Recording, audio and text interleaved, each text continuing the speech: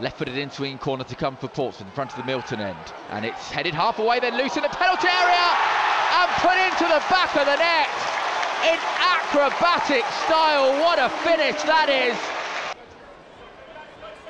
The 15th corner was the one that finally broke the deadlock in that game. Oh, Nichols, good from Nichols through the legs. Still going, Nichols past Raggett. Great chance for Gillingham and they've scored.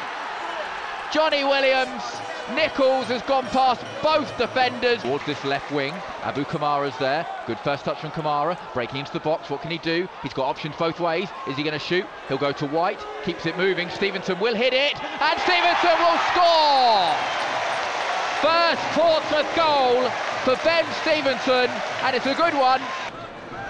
Comes back in field for Gillingham. Oh, that's a careless pass from Clark, and Pompey have it through Sadie. They're on the attack. Yengi on the overlap. Yengi with the chance for Portsmouth. Oh, he's hit the bar and over, and a goal kick and still 2-1. And Sparks stood there. Kamara is not going to take it. Sparks' left foot. Great delivery. Great header. And there is the goal for Kusini Yengi in front of the Fratton end. Another wonderful left-footed Sparks delivery. Morel coming forward on the right-hand side.